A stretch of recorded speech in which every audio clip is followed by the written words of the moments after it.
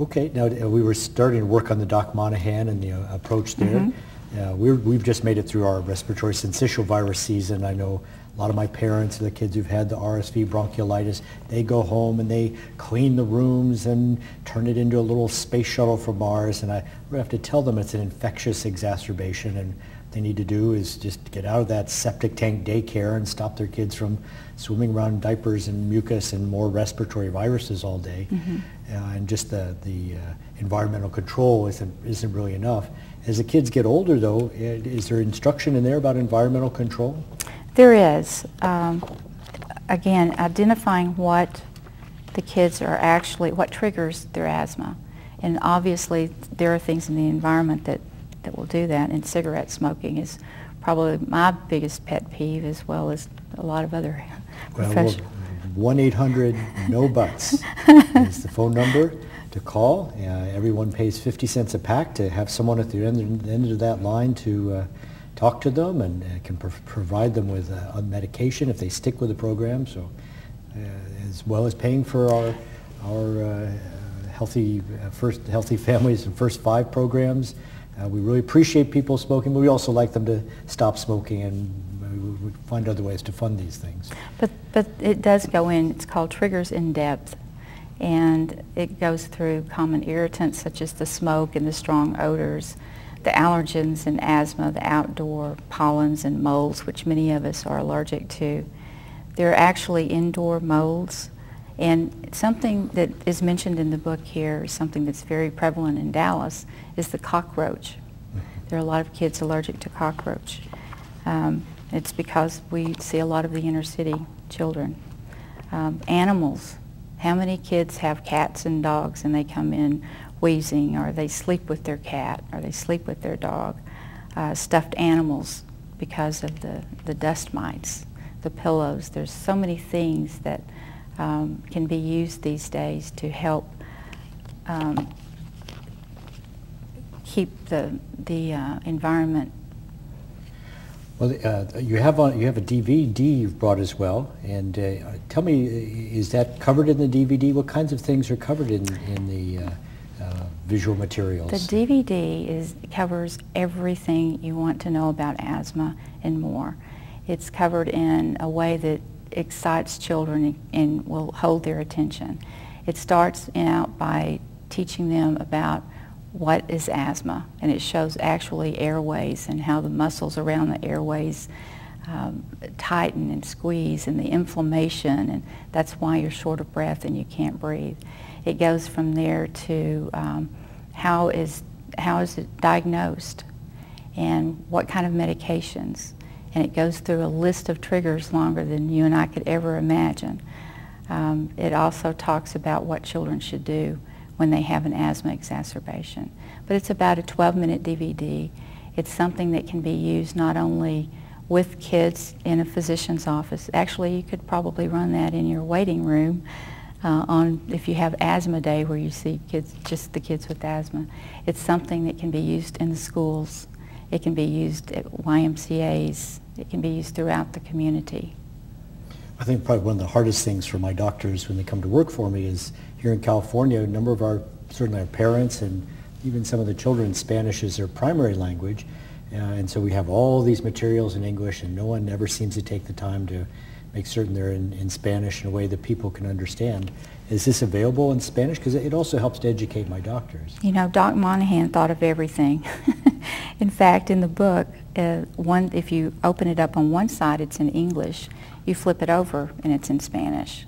So it's all in one book, inclusive.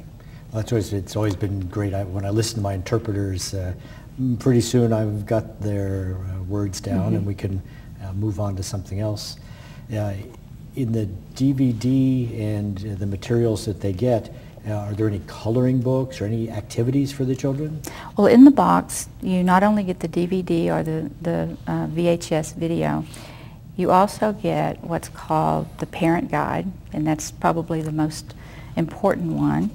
There's a storybook that goes right along with the DVD for kids to read along with the DVD. There's also a coloring book and a little box of crayons. So it's the coloring book is geared towards Doc Monahan, as well as color your own picture here. And I've seen so many pictures that children have.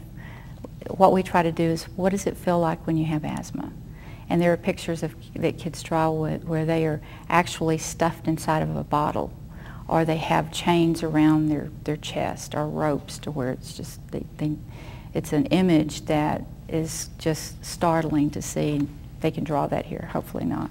But it's also customized to where they can write down what their triggers are.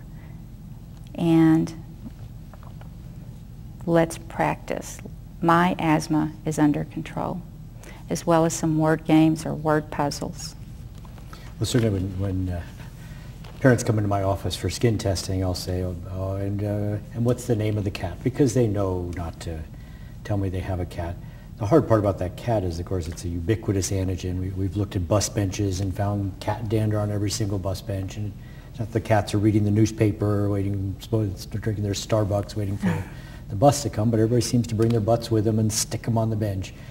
So we worry about the cat, we were about the cockroach, we were about dust mite. Dust mite. Mm-hmm. And then mold, we're here on the coast, so we have a lot of paranoia about mold and black mold, but it's a big allergen out here. We're the salad bowl for the world here in Ventura County. Our fruits and vegetables go everywhere, mm-hmm. but that also means lots of nice grass pollen and all our golf courses. I know you like to play golf. All of our golf courses, everybody watering their lawns. We've got great trees year-round.